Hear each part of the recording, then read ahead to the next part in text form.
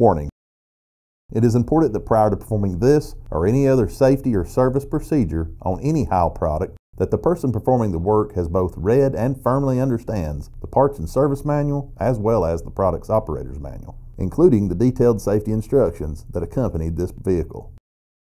If there is anything that is unclear or that you don't understand, do not attempt to operate the vehicle or perform any of the service or maintenance tasks called out in this video. Quarantine the area, lock out and tag out the vehicle, walk away, and contact your supervisor immediately for clarification. It is also important to ensure you are wearing the appropriate personal protective equipment, hereafter referred to as PPE, prior to beginning this or any other service or maintenance procedure.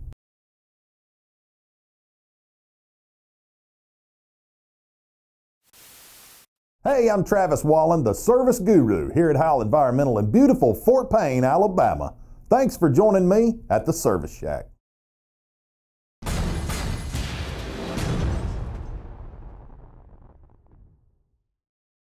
Today we're going to show you how to operate the latest Heil automated side loader from our engineering team.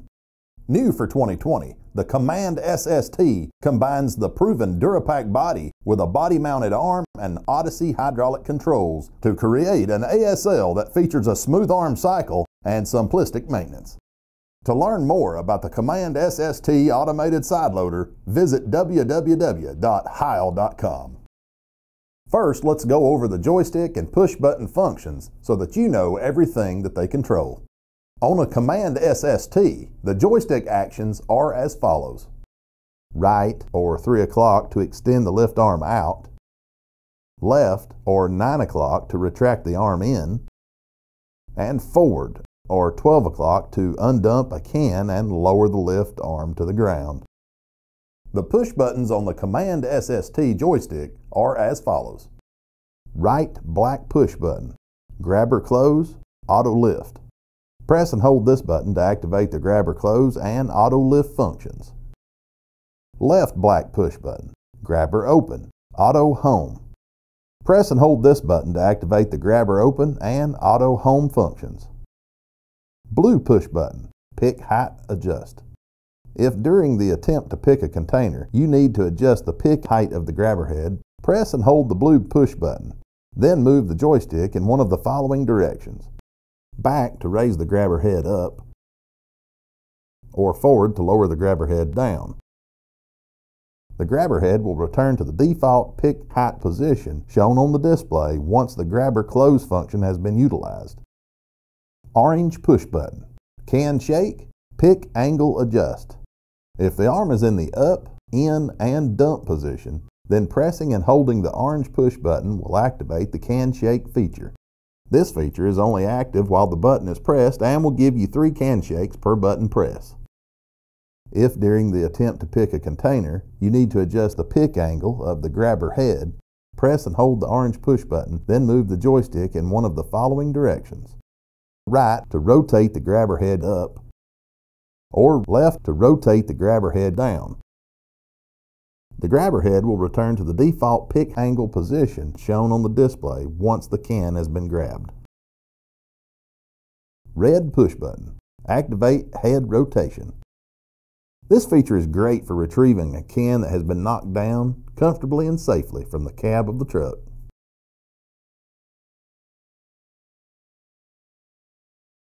Press and hold the red push button for 5 seconds to activate the ability to rotate the lift head freely. Then use the blue or orange push buttons to rotate the grabber head up or down. When finished, press and release the red push button to recenter and level the grabber head. Console main keypad. Pump. Turns the hot shift PTO on and off. The pump is on when the green light is eliminated and off when the red light is eliminated. Pack extend. When pressed, the light will begin flashing green. The packer will then extend and complete a packing cycle.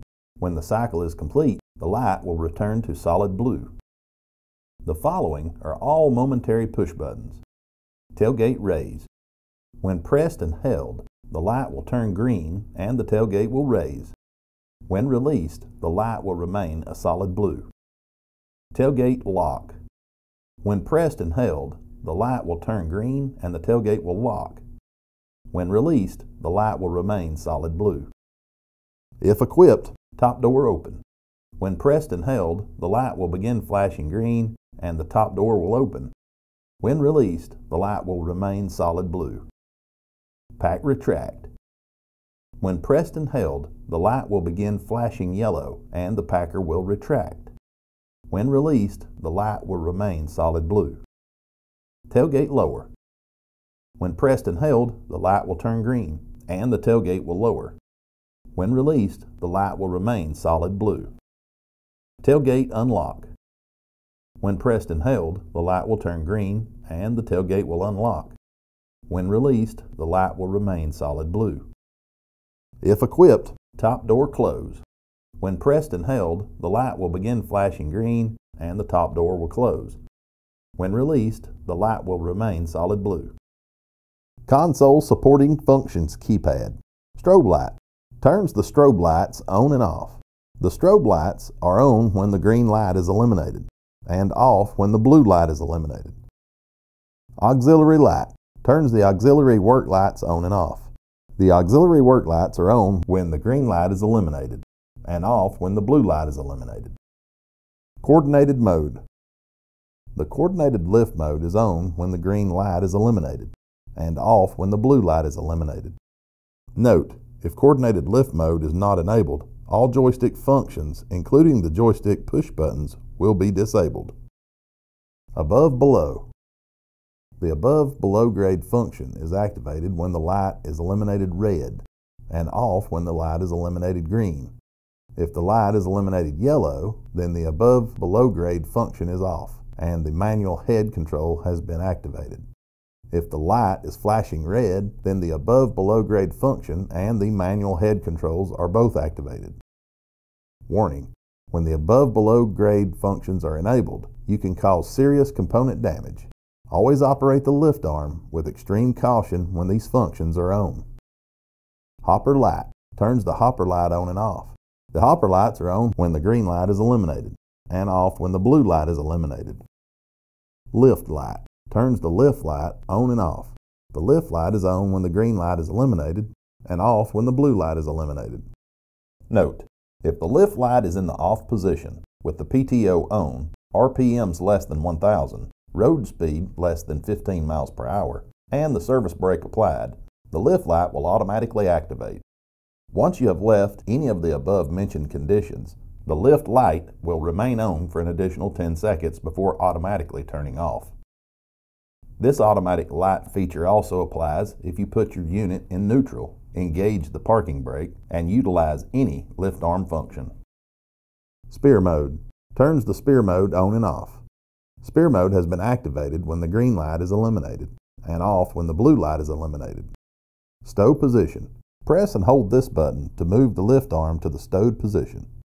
If the light is eliminated green, then you're in the stowed position. If the light is eliminated magenta, then your lift arm is in the work position.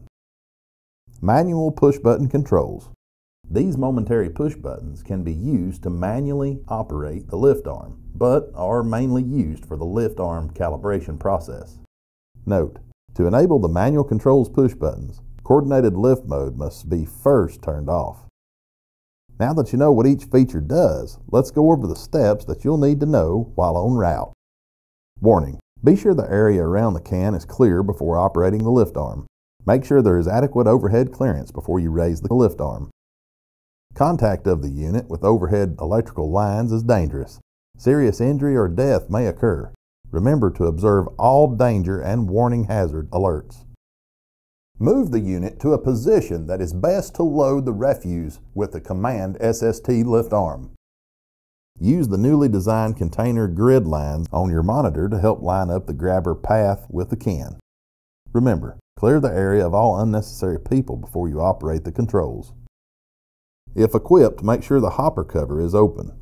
You can damage the unit if you try to dump a can when the hopper cover is closed. Pull the system power switch up and push the pump button. Turn on the coordinated lift mode using the push button panel control. Ensure that your foot is on the service brake while in gear and move the joystick to the right to extend the lift arm out and view the container grid lines on the monitor to line up the grabbers with the can. When the can is in the center of the grabbers, press and hold the grabber close push button on the joystick to close the grabbers and engage the auto lift function. Auto lift will move the lift arm up and then retract into the dump position. When in the dump position, release the push button. If you have any stubborn refuse that won't come out, then you can use the orange push button on the joystick to initiate up to 3 can shakes. If more than 3 are needed, just press and hold the button again to initiate another sequence of can shakes. Note, you can release the button at any point to stop the can shake. When the refuse has finished falling into the hopper, push the joystick forward to undump and lower the can back to the ground. After the can has been fully lowered, move the joystick to the right to extend the lift arm out. Next, press and hold the grabber open push button to fully release the can and to initiate an auto home return function.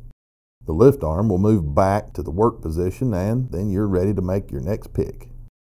If you're traveling to your disposal site or going to be in transit between your next stops, press the stow position push button on the control panel to fully stow the lift arm.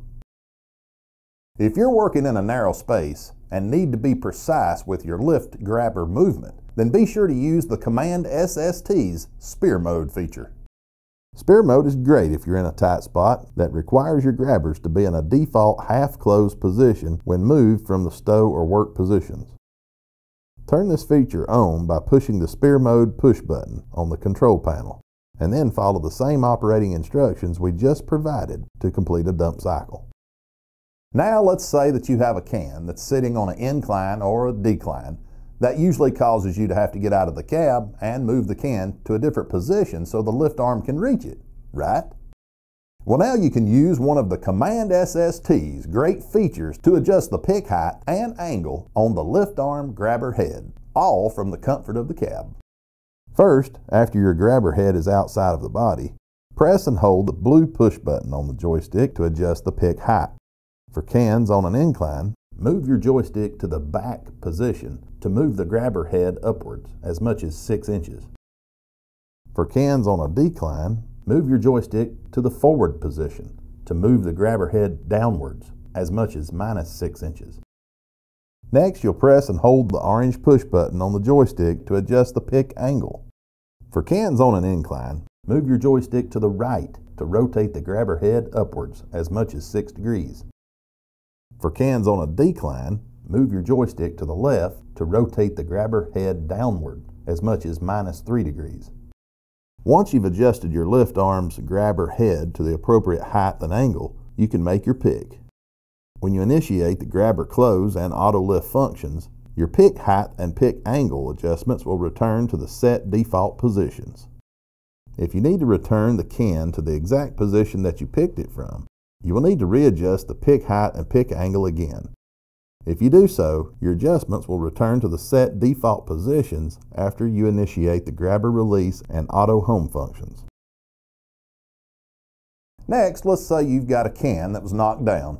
Usually you would have to get out of the truck to stand it back up, right? Well, now you can do all of this while remaining safely in the cab. After moving your grabber head out of the stowed position, use the blue and orange push button functions to adjust the grabber head pick height and pick angle and move into the best position to grab the can and pick it up. For those cans that are a little more difficult to reach, you can use the activate head rotation function. First, press and hold the red push button on the joystick for 5 seconds to give yourself the ability to rotate the lift arm's grabber head freely. Press the orange push button on the joystick to rotate the grabber head up, or press the blue push button to rotate it down. Then move your lift arm into the best position to grab the can and rotate it back to the upright position using the blue and orange push buttons. Now let's go over how you can adjust some of the new Command-SST features using your Heil Insight display.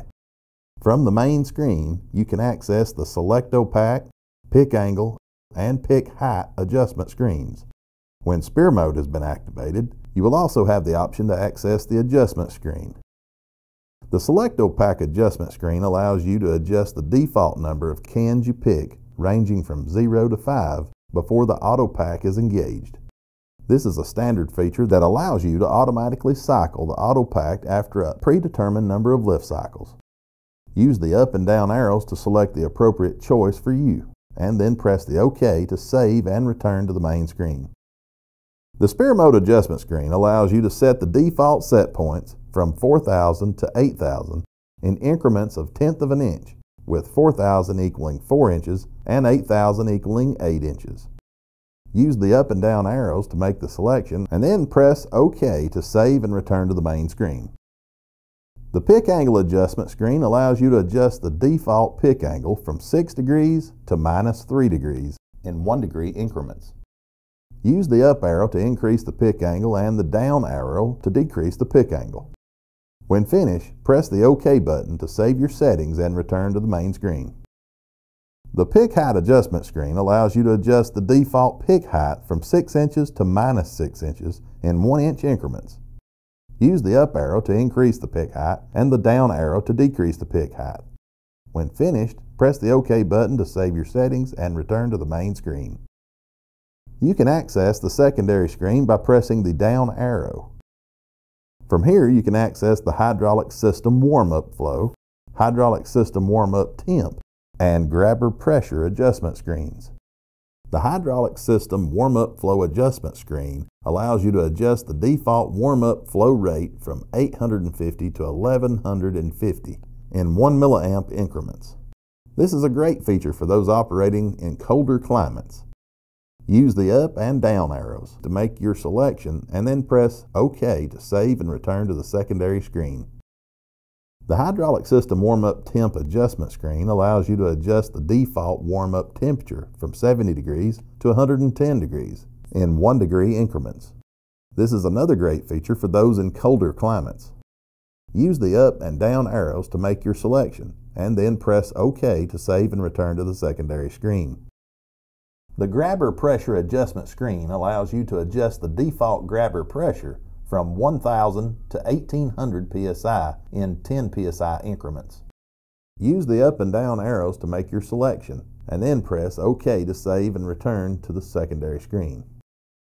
To go back to the main screen, simply hit the Escape button or the up arrow. That's it! Now you know how to operate the Command-SST automated side loader. If you still have any questions, contact Heil Technical Services at 866-310-4345. Remember, we're here to help in any way we can, so be safe out there, and we'll see you next time here at the Service Shack.